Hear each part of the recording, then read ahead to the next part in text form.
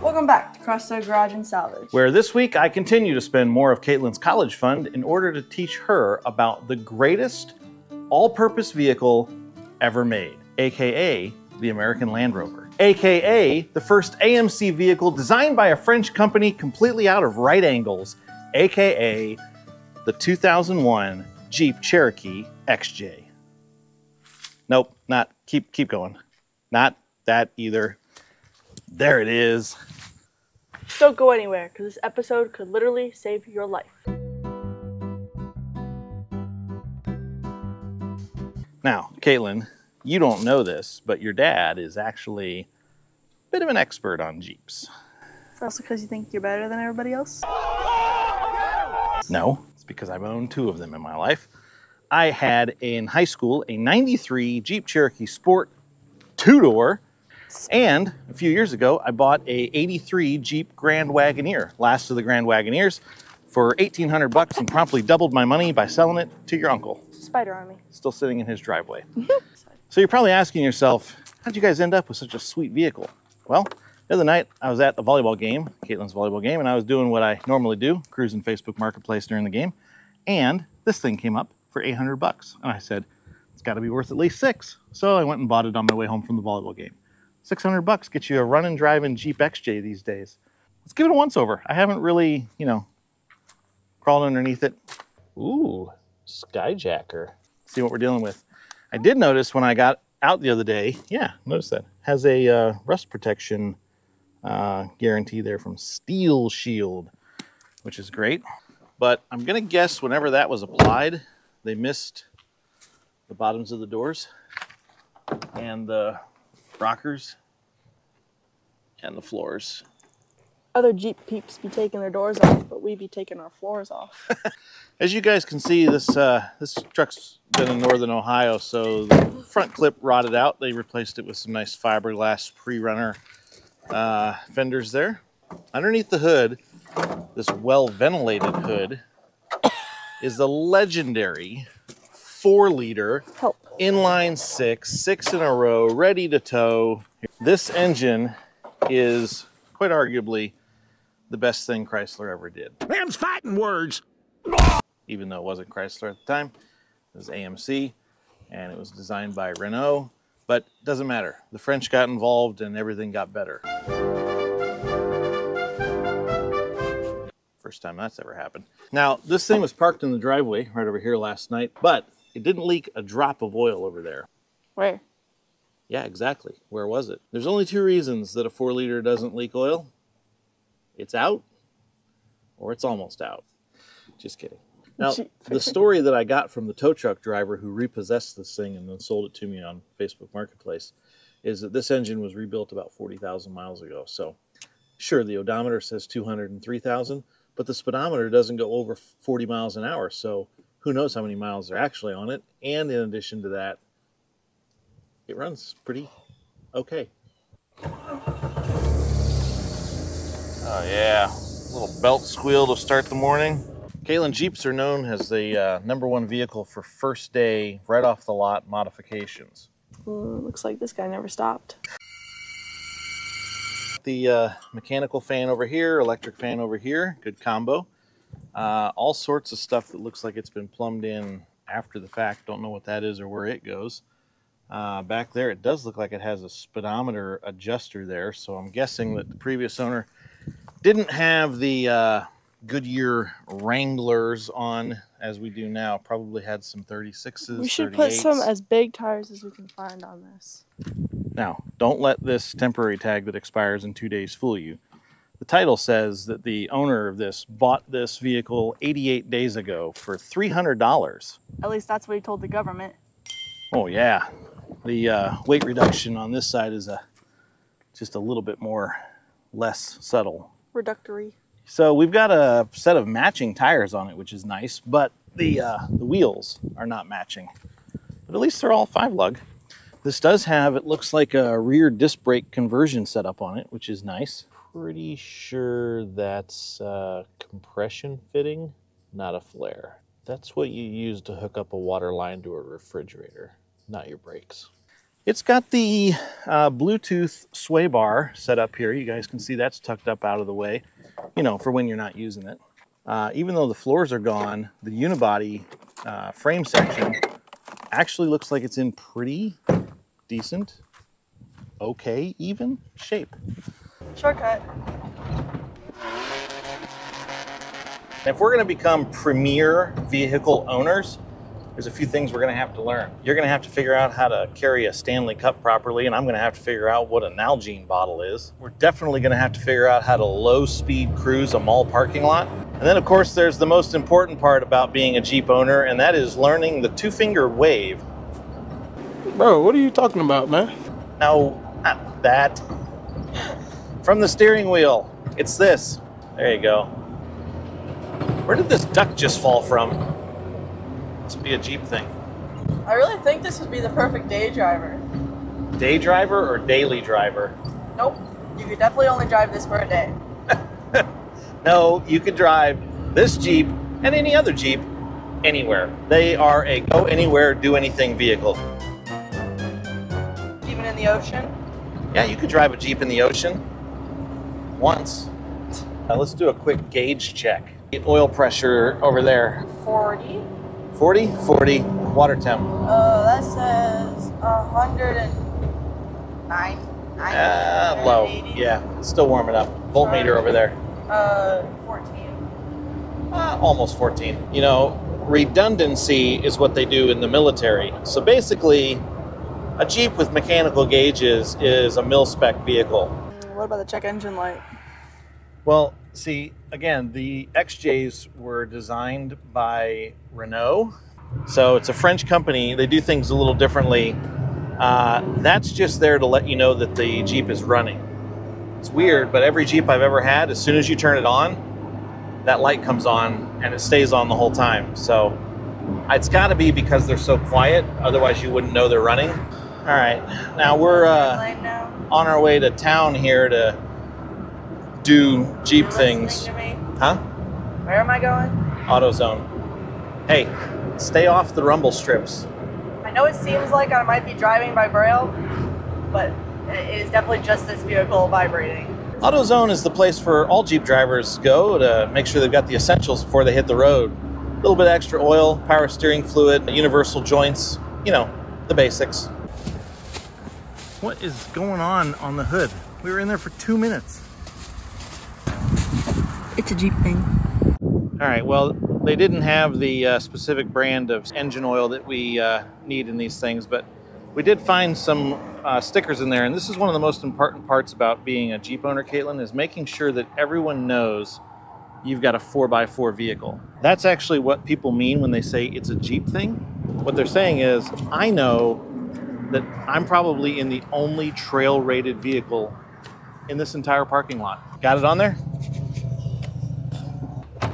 Did you just run into somebody? Nobody back there. Well, what was that? Put it in park. What was that clunk? Little drive shaft? Nope. Hey, apparently this was a SEMA build. It's got a Bluetooth drive shaft. Something was banging. Just creep backwards a little bit. Put it in reverse, Harry! Put it in reverse! Hit the brakes.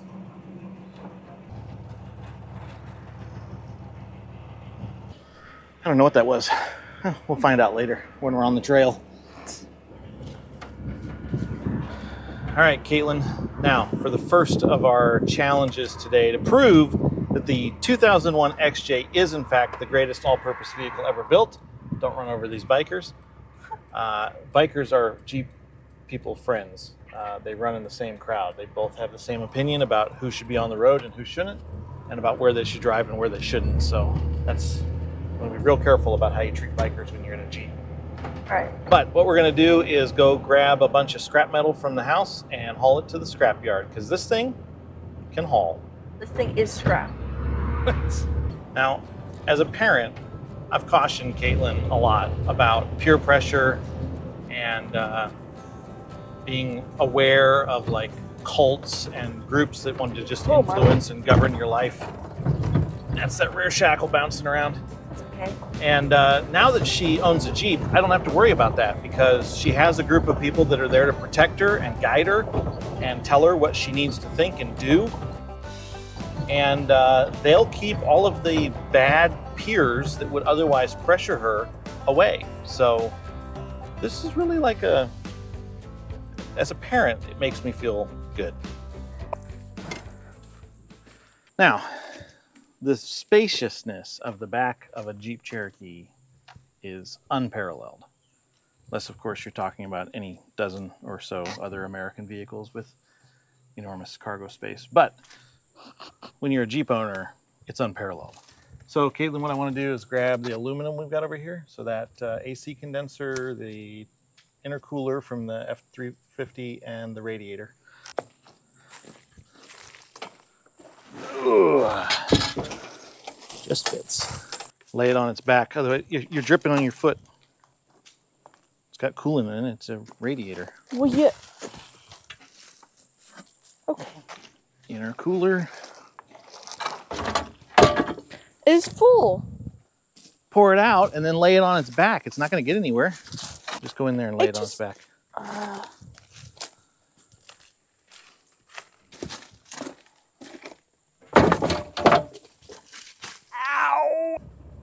To the scrapyard. Onward.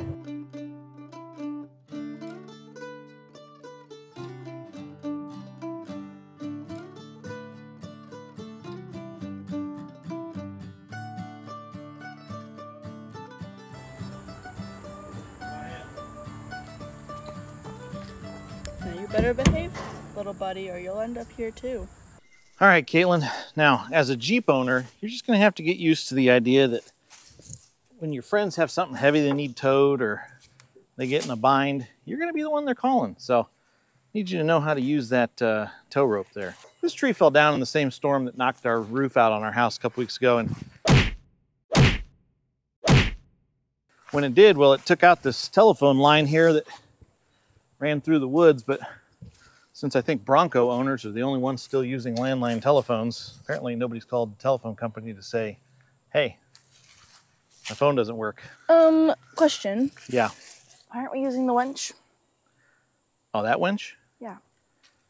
That's just for show. It's a Jeep thing. What's your plan there?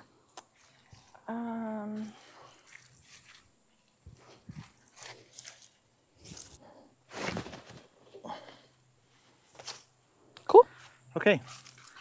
Go ahead and back up into the next county so we can get this tow rope tight. I only had the 20-foot version in the corner store of my garage.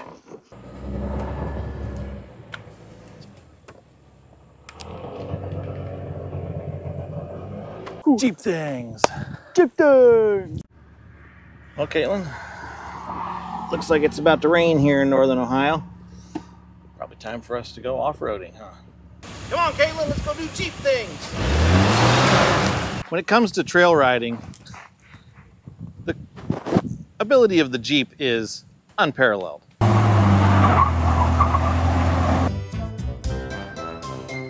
You keep using the word. I don't think it means what you think it means. Now, this is just a starter trail. It's like a 37 on the Scoville rating, I think. What? So we're just gonna kind of take it easy here for first time around, just see what's what. And then we'll let Caitlin have a little fun.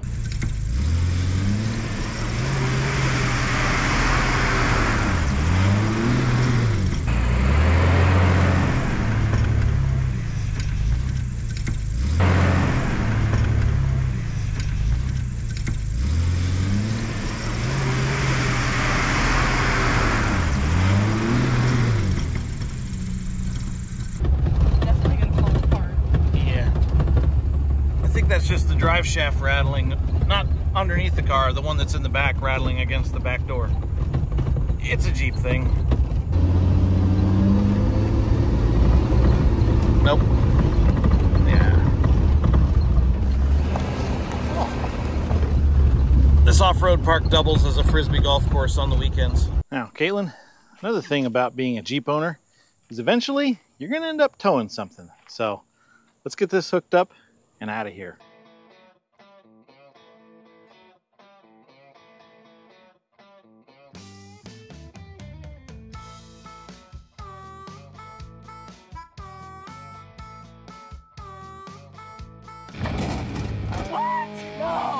being a Jeep owner, you gotta just pick your battles, you know?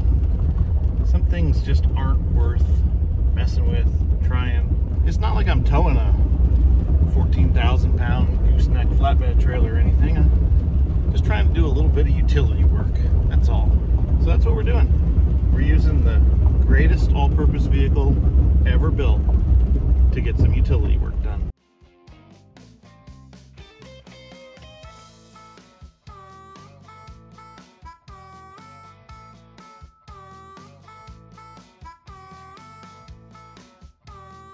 I know some of you thought he did. He's just gonna do a bit about a Jeep getting towed behind an RV. And trust me, if I could have found an RV, I would have done that. But did I really do anything different than that? That's weird. My copper refrigerator line seems to be leaking some brake fluid. One day later. Oh, don't forget, guys, she's got a push button start. Those race car parts, Caitlin. Well, it's that day of the week again, garbage day. Which means it's a day that your wife might ask you to take the Jeep Cherokee and go look for good stuff that's set out by the curb that other people want to get rid of, but we might have a use for. So that's what we're gonna do. Are there more ducks up here this morning? It's not like we ever find anything. Oh, good. A couple of patio chairs there. Yes, please. I'll take those. All right. Oh, no. Pouring rusty water all over my pants. That's gonna stain. Is that 4 more good chairs up there next to the garage? Man, punched a hole in our good headliner. I swear there's more ducks up there than when we got out. Wonder if that dog wants a duck toy. Or 87. So whether you're running into town, grabbing some groceries, or navigating on or off-road, the Jeep XJ is really the pinnacle of the modern SUV revolution. In fact, the granddaddy of them all. So basically, Caitlin, what I'm saying is, for 600 bucks, you can't find more fun legally than you can with this XJ right here. I'm pretty sure this is not road legal. All right, now we're gonna give you guys an update on Caitlin's 41 Ford build. And listen, if you're a Jeep guy or a Jeep gal and you didn't, appreciate the jokes, the humor in this episode, That's okay. just go back and watch it all again, okay? It probably won't change your mind, but it will double our ad revenue, so that'd be nice. I'm gonna give you a quick update on the 41 Ford Powerstroke build that we got going on here. Have you been wearing a Bronco shirt this whole time? No. The Jeep people are gonna be so angry with us. Caitlin, you're not using the hammer right. But besides that, somebody asked me the other day how to describe what we do here. How would you describe what we do? Low budget, high effort, and mediocre results. That sounds about right. Anyways, 7.3 Powerstroke up here, 41 Ford cab back there. As you can see, we got the pockets replaced if you didn't catch our last video. But we ordered some springs. These guys came in. Turns out the spring diameter of the metal here is about a 1/16 greater than the stock spring. So I ordered another set of springs from Rock Auto. These came to us, and I think biblically speaking, this is what's called when you are unequally yoked. But they came in the same box. Rock Auto, looking at you. So basically, guys, we're waiting on parts here this week, and the 2001 XJ was basically a last minute, we have nothing to film, let's see if we can find something to have some fun with over the weekend to get a film out, get a video out. Because I have been, for the last 10 days, 2 days ago, 3 days ago I got home, 10 days before that I was in Uganda. So do that once a year with my ministry that I work with, out there teaching rural pastors. So we are going to be back on this as soon as the parts come in. I promise you guys. It's the next video coming out. We've got some great sponsors lined up for this video, or for this build. And so we're looking forward to introducing you to them. Caitlin, Next week, I'm going to tell you why every car show should have a modern Corvette section. Are we getting a Corvette?